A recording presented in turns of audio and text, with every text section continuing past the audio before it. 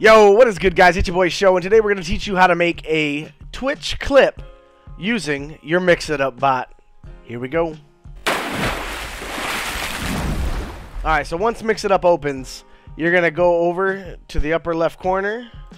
You're going to click on these three lines. You're going to see commands. Make sure you click on commands. It'll bring you to this screen right here. You're going to click on new command. Now, I'm already using clip, so I'm going to do clip with 2 P's this time. You're going to label the chat command what you want it to say. We're going to go to actions.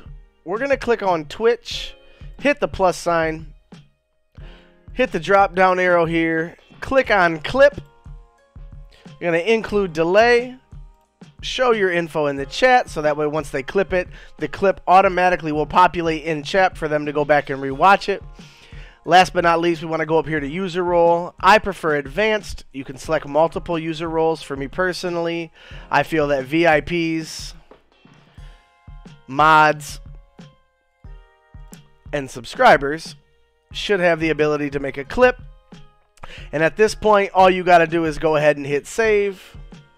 And that's it. If you guys were looking for more Mixitup tips and tricks, please do me a favor. Subscribe, share, like, and don't forget to follow. Also, if you have a little bit extra time, leave a comment below. Thank you guys so much for being here, and have a blessed day.